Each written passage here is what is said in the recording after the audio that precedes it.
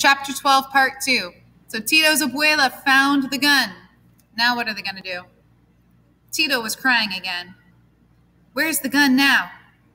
In the refrigerator. In the refrigerator? Why'd she put it in there? I don't know. She held it like it was a snake or something. You know, like she don't want to touch it. Why don't you tell her you want to throw it away? Jamal said. I don't want to say anything to her. How come? She was crying, Tito said. I don't like to see her cry, Jamal. When she cries, she looks so different. It makes my insides start to cry and everything. Then I feel so bad. Tito, we have got to get that gun, Jamal said. If she takes it to the police or something, then maybe we got to... I don't know. What do you want to do? Get the gun. You can't hurt... I won't let you hurt Abuela. I'm not going to hurt Abuela. How do you figure I'm going to hurt her? Jamal said angrily. How do you figure that? They got to Tito's house and went quietly up the stairs. Tito was crying again.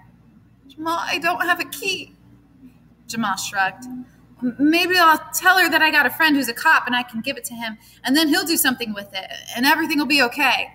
How are you going to tell her that? Tito asked. She's going to know you're not telling the truth. What else are we going to do? That gun is too much trouble.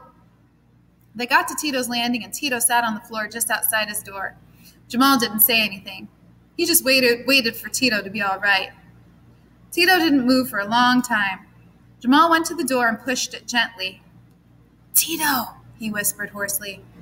Tito looked at him and saw that the door was open. Tito went to the door and opened it quietly. He went in and looked around. Jamal was right behind him. Abuela was nowhere in sight. Maybe she went out, Jamal whispered. Tito went to her room and saw that the door was closed. He put his ear against the door. Then he made a sign to Jamal. Abuela was in the room praying. Jamal went to the refrigerator. He opened the door. There was the gun, next to a covered plate. He picked it up. It was cold, and now seemed even heavier than before. He put it in his pocket. He went to the door. In a moment, he was in the hallway and headed for the stairs.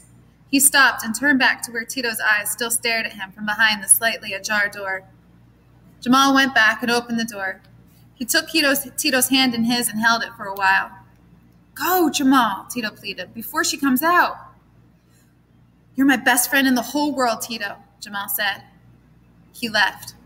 He wanted to say more, but he couldn't think of anything to say. Long before he got to St. Nicholas Avenue, Jamal told himself that the only thing to do was to throw the gun away. But already part of him knew that he wasn't going to do it. So your question for today is, why won't Jamal throw the gun away? Why won't he throw the gun away? Why do you think? All right, and I'll see you all tomorrow.